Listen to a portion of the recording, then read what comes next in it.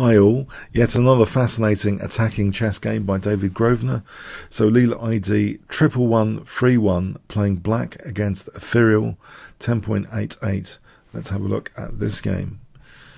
So the time control is the fast and furious 40 moves per 2 minutes with a 2-second increment per move. The book moves given in the Sicilian defense territory. So he takes knight takes end of book here.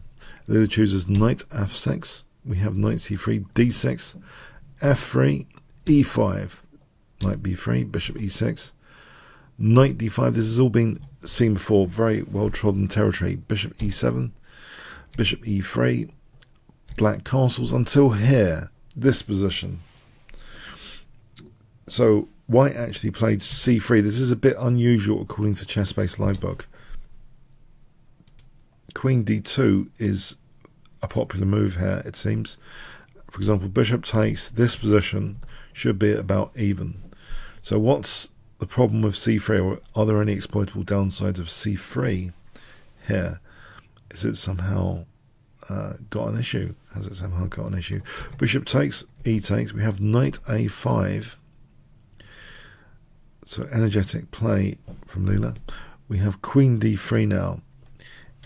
If knight takes a5, queen takes a5, hits d5, and the pawn's pinned, so there's no c4. So let's say bishop e2, then there's knight takes d5, big advantage to black. So say white is forced to play bishop c4, it looks a little bit awkward. b5, this position should be black's reaching full equality. So that's not a very good scenario here. So that's on queen d3. Sorry, that's on knight takes a5. Queen d3 was what was played actually. So we can see the perks. There's no immediate pressure put on d5 here with queen d3. There's potential for rook d1 supporting d5.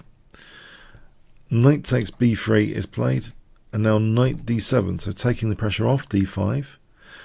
But wanting a strategic bishop exchange. You can see that with the pawn on f3 and this pawn here, that white might be vulnerable now on the dark squares. This looks like a great positional move for bishop g5, pretty thematic.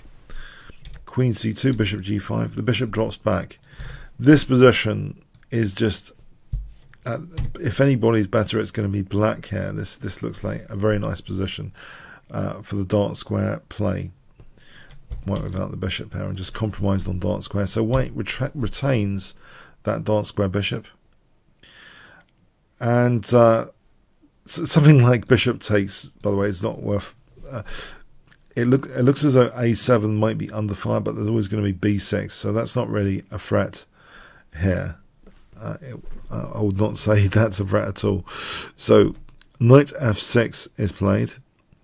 Now that does hit d5 here, and white counterattacks, well, with bishop d3, tying the knight down to h7 for a moment. Now g6, renewing knight takes d5. Now rook d1, indirectly defending d5. Because if knight takes d5, then there's bishop takes g6, exposing an attack on d5. This position is actually quite favourable to white. So here we have actually king g7. So renewing knight takes d5 now. And now white explicitly protects the d5 pawn with bishop c4. We have h5, h4, bishop drops back to h6, white castles, knight d7, and it looks as though white is slightly fragile on dark squares, and this pawn might be a liability later. At this point we can observe there's some vulnerabilities. Rook f, e1, a5, as though making potentially a nice home for c5 later. That could be handy. Bishop b5. We have king h7. Rook a1. And now f5. Queen e2. Knight f6. Again hitting d5 now. That's protected. Rook f7. Rook e1. Rook e7. So this maneuver bypassing the bishop, which was eyeing e8. Now black might be in the position to play e4, but there's always the concern of bishop d4 as well, though. The d4 square will be compromised. c4. So e4 is a bit double-edged at the moment. So Leela is content with rook c8 here. On e4, bishop d4 is slightly annoying. Here, though, black still is okay here, but it might not be the best timing. So we see rook c8, queen d3, and it's here that e4 is played with tempo on the queen. Queen d4. If f takes, this position is very nice for black. Looking at taking on f2, further weakening white on the dark squares. For example, this can lead to real trouble. Knight takes f2. Here, this is very awkward.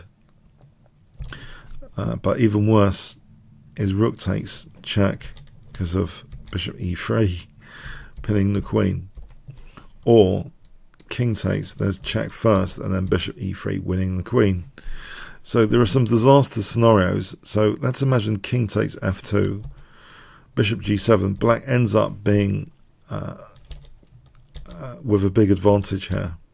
This kind of scenario, look at the dark squares.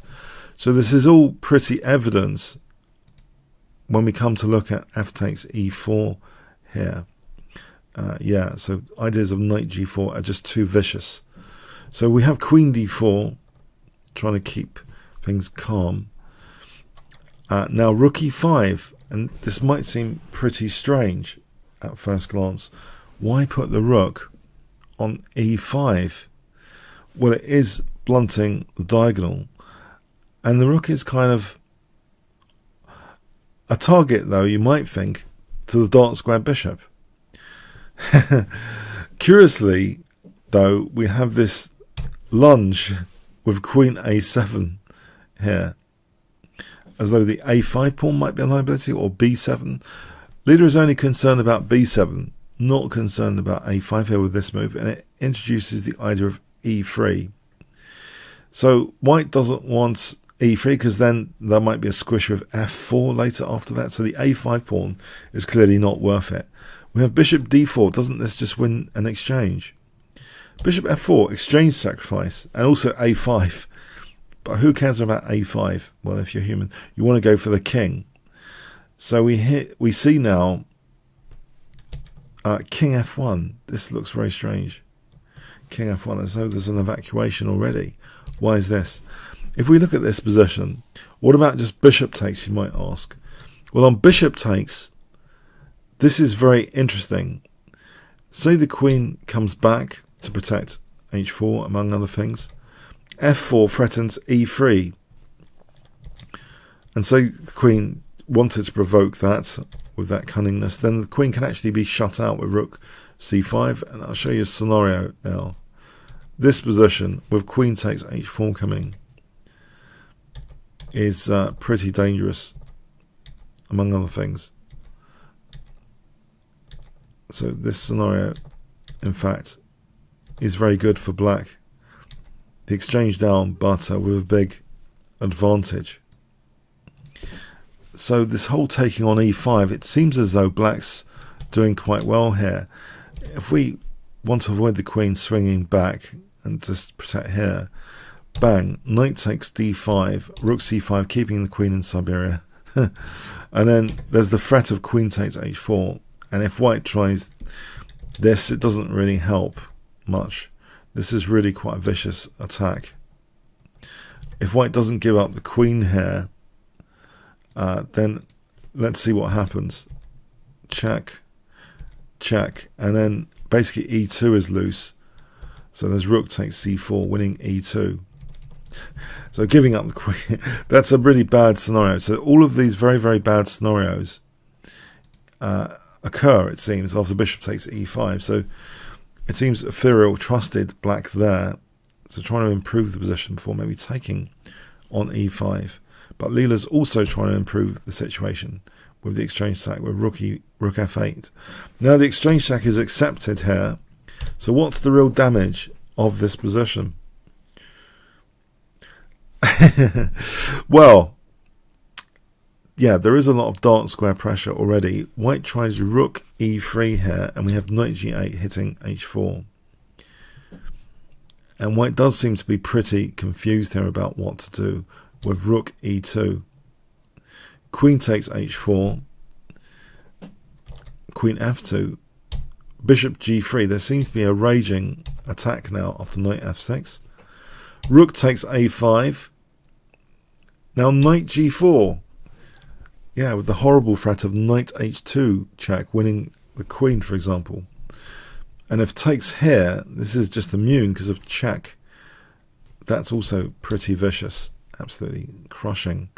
So after knight g4, rook c2 was played. f4. We have king e2. Bishop f2. Look at these dark squares. Queen g3. Yeah, if it just looks like a really devastating attacking position here. White tries c5, queen takes g2, and white is shedding pawns. This endgame scenario, knight e3, is welcomed by Leela. Leela's actually got two connected, at least, well, actually potentially four connected pass pawns, but these two will do in the short run. It's absolutely a one position. Knight takes d5, king e2. The game was ended here. Let's have a look at an example continuation. So adjudicate is a win for black. If bishop e3, for example, and then we can just play f3 check and use the two connected pass pawns to crash through. Yep. So this was a fantastically played Sicilian defense with, it seems, one non-book move, just one, c3, and Leela starts to do that, major strategic exchange, and then builds up a position where a dark square exchange sacrifice becomes possible. The a5 pawn just was an irrelevant distraction, it seemed, just of no significance. And black's attack on the dark squares was just unstoppable after. I hope you got something from that. There's very, very instructive play, I believe, in these games for how to play these types of positions. So I hope you got something from it. Comments, questions, likes, shares appreciated. Thanks very much.